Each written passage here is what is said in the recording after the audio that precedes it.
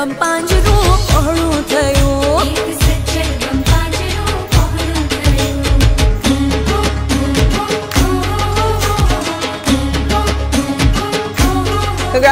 to the entire team of Hellaro from WeTel Television and Mish Bros, Sneha and Samir, who got the opportunity for the UAE audience to see such a wonderful film.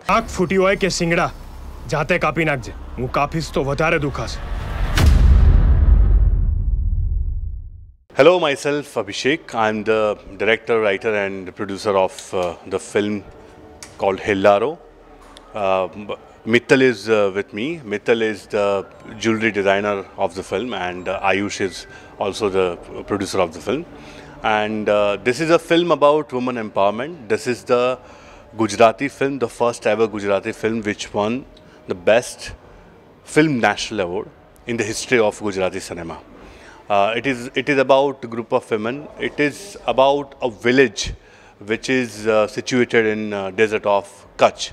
And we actually wanted to tell a story which could connect with the Gujarati people.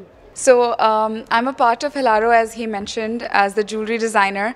But this film has been to me more than just doing the jewelry. I have been through the journey and enjoying the roots of Kutch, and it's been beautifully set through with the beautiful story, a message, especially that you know, for women and the strength that it can bring as a unity once women come together. And that to me is something very special because that's the goal of my life.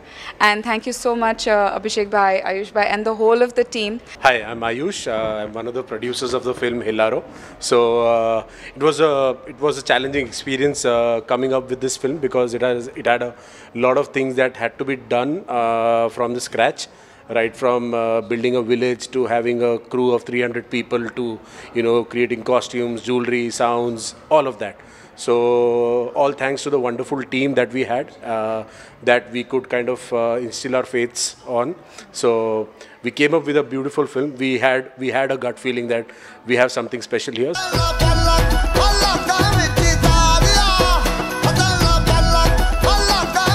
That this movie is definitely for Gujarati community. It is very well crafted in the Gujarati ambience in Kutch village. But I would say that I brought this to UAE to give the essence of Kutch to all the Indians, to all the UAE.